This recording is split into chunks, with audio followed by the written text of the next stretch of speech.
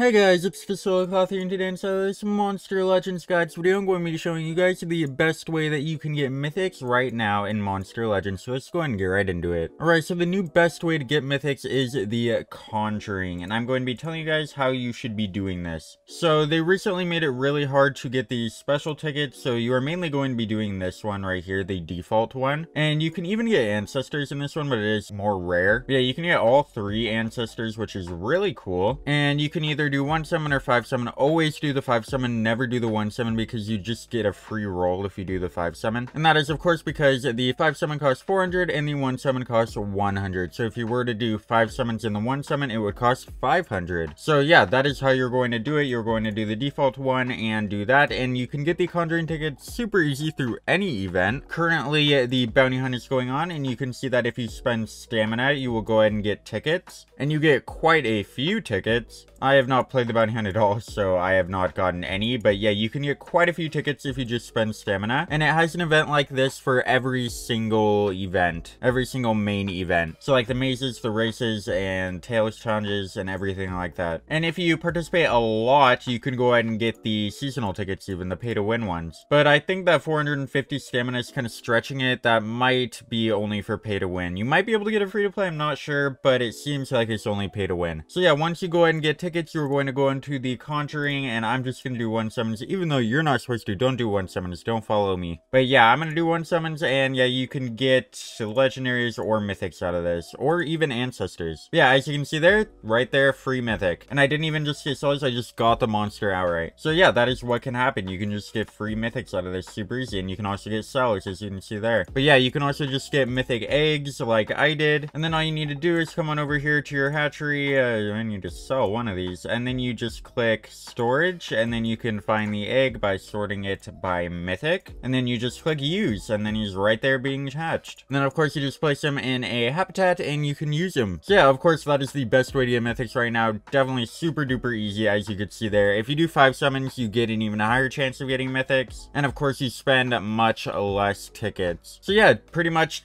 participate in the normal main events like the mazes, the races, the bounty hunts, everything like that, and then get tickets out of that. You get them just for participating, so all you need to do is play, and then go into the Conjuring, go to Conjuring and click the 5 summon and get a bunch of mythics. Or you could even get the ancestors, which are even better. So yeah, that would be amazing if you got one of those, and the chances aren't even that low. 0.05 is not that low, and that is per ancestor, so in reality it's much higher. It says up here 0.65 to get an ancestor, which is really good. So yeah, that's the one we have for this video. Let me know down in the comments if you guys have gotten an ancestor out of that, because that'd be really cool. And also let me know down in the comments if this video is helpful for you guys, and I'll see you guys in the next one. Don't forget to like, share, and subscribe. Goodbye.